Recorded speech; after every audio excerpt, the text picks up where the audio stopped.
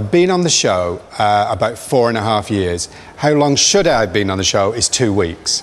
Someone approached me and said, would you like a job on the Jeremy Kyle show? And I said, well, I'll consider it. And so I came up to Manchester and I did a 2-week trial. And nobody ever came back to me. So I'm here now 4.5 years. The majority of my workload, which is about 80%, is behind the camera. And it starts long before the guests arrive in the studios. So what normally happens is that the producers will select their stories and the people to participate in those stories. And once they've made that selection, they need to have a check.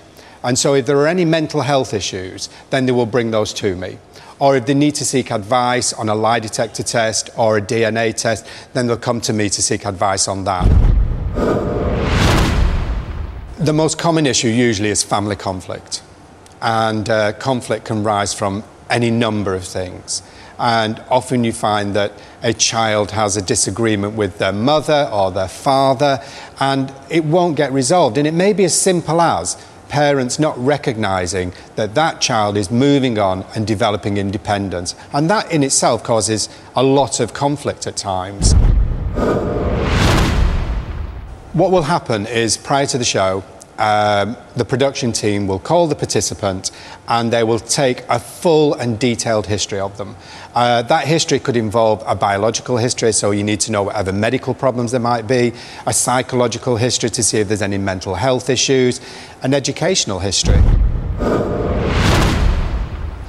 We may send some people to counselling to deal with past issues. We may send people to relationship counselling to heal a fractured relationship. But then when people have alcohol problems, we may have to refer to an alcohol agency. Once they've been in the agency and perhaps detoxed, it's then so important to deal with the underlying psychological problems. So therefore, we will refer them on for psychological counselling. I think sometimes people are naive when they criticise the show. I do understand it when people criticise the show. I think what they don't understand is the amount of checks that take place before the contributor actually goes on the stage.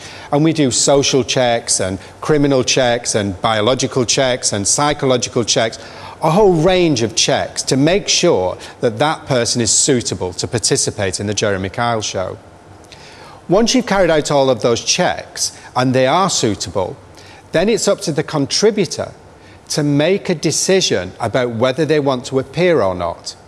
And so I leave it to the contributor to make that decision.